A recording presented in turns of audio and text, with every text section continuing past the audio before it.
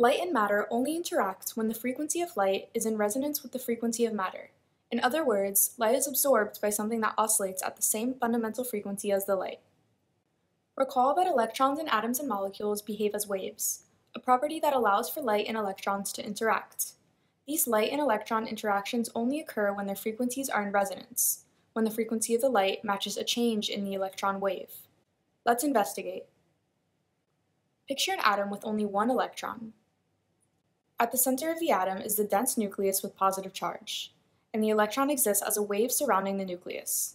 In its ground state, meaning the way it exists normally, the electron wave of our one-electron atom will be spherical and will not be moving.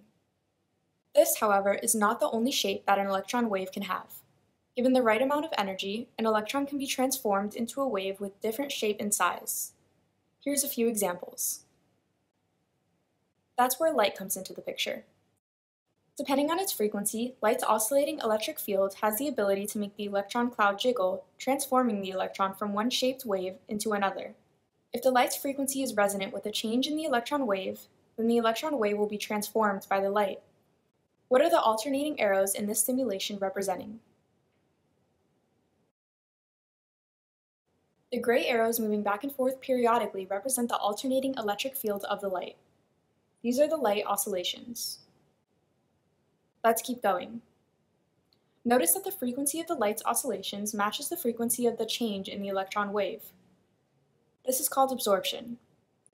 The light transfers energy to the electron wave and changes it. What do you think would happen if we used another light source, this time with a slightly lower frequency? That's right. Since this light's frequency is not resonant with the change in the electron wave, the light will not be absorbed. It will be transparent.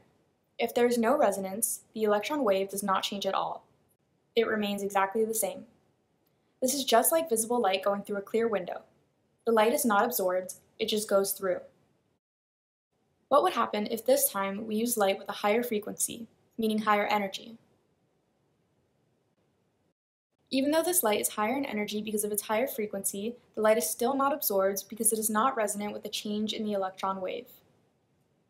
The absorption of light occurs as the oscillating electric field of light tugs on the electron wave and causes the electron wave to oscillate at the same frequency. This process does not happen instantly. It is a smooth transition that happens over the course of about 100,000 oscillations of the electric field of light. Yes, this still happens pretty fast, but just try to wave your hand 100,000 times. It takes forever. Just like waving your hand takes energy, it takes energy to get an electron wave to start moving and transform into a new shape. This energy must be coming from the light.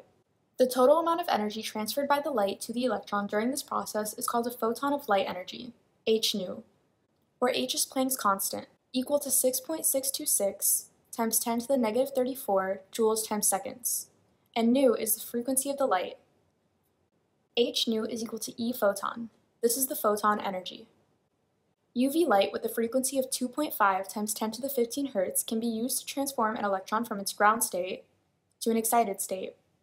What is the total amount of energy that is transferred from the light to the electron in order to accomplish this transformation?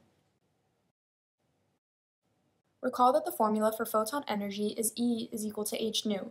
The UV light has a frequency of 2.5 times 10 to the 15 Hz. By plugging in this frequency in Planck's constant into the equation and canceling out our units, we end up with an answer of 1.7 times 10 to the negative 18 joules. This is the total amount of energy that the electron wave absorbs in order to transform from the ground state to that excited state. You'll notice that this is a pretty small amount of energy. Using attojoules instead of joules makes this answer seem more reasonable. In general, when discussing electron transformations, we usually refer to the energies in units of attojoules.